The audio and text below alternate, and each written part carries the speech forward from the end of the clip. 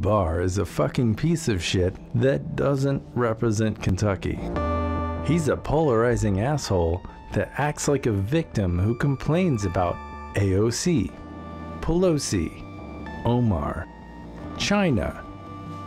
He's a profiteering asshole in bed with big banks, big coal, and big pharma. He thinks Kentuckians deserve low wages, no health care, and our environment is a piece of shit that should just be fucked. Andy Barr is a Trump wannabe fascist who doesn't give a fuck about democracy, Kentucky, or the American people. This November, if you hate America, vote for Andy Barr. If you don't hate America, vote anyone else. This message has been brought to you by COVID-19.